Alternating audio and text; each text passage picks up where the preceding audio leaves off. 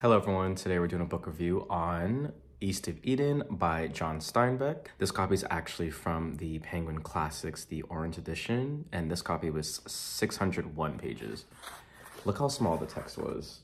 This was actually really hard to read, so if you don't like really small text, I don't recommend this copy, but I got through it and it was a little bit smaller than some other copies, and this was actually a lot to carry around, but I got through it.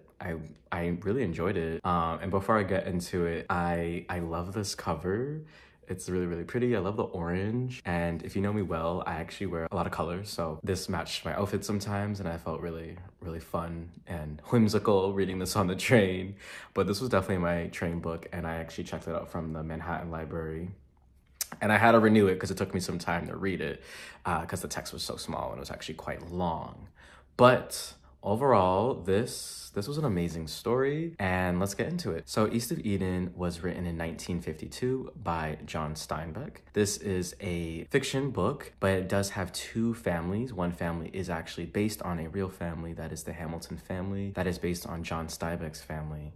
And the other family is the Trask family, and they are based on two biblical stories, Adam and Eve and Cain and Abel. East of Eden opens up with two brothers in 1910 in the Salina Valleys of California. So in the late 19th century, we have a man named Samuel Hamilton who settles in Northern California with his wife, Liza, and they go on to have 9 children. And then later we have Adam Trask, who ends up marrying a woman named Kathy, and Adam eventually becomes friends with Samuel Hamilton. Before moving to California, Adam lives in Connecticut on a farm with his half-brother, Charles. Charles is a dark and moody brother, and he has some issues with his brother because his father, Cypress, favored his brother, Adam. After the death of the father, Cypress, he leaves his sons with lots of fortune, and it's very unexpected, so this leaves the brothers to have further issues, and they are unable to get along. Adam falls in love with the woman, Kathy, and this upsets Charles, and this continues to affect their relationship, which further leads Adam and Kathy to move to California. And then from there, a lot happens with this family. Kathy and Adam's marriage becomes very interesting. Some people run away, some issues were made, some people died, murder, deception, drugs, tragedies, lots of things go on. And I don't want to spoil it, but it is quite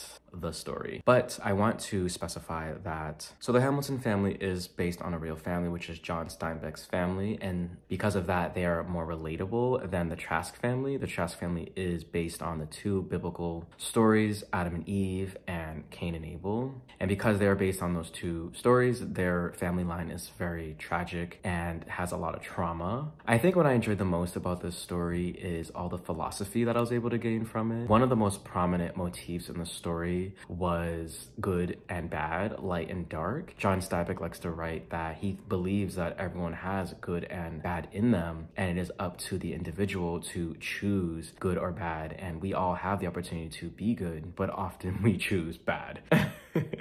I think one of my favorite characters in the book was Lee. I think Lee's the most popular character because he was very smart. He was a devoted servant to the Trask family and to Adam. However, I also want to critique some of the things about him. Although he was very smart and very intelligent and hardworking, I think sometimes he lacked a little bit of integrity. I think he had a lot of great beliefs and aspirations and a lot of knowledge. And I think sometimes he just limited himself to his role as the servant. He had some goals and aspirations that he often talked about, but he didn't fully execute them. He decided to just stay stagnant at times, and that was disappointing. And I wish he was able to fulfill some of those dreams that he talked about and he dreamed of. But at times, I think he just decided to remain comfortable and stay in his position as a servant for Adam and the Trask family as well. Overall, I think this is a lovely book. It's quite easy to read. It's just very long. Sometimes I did get a little confused with all the different characters in the Hamilton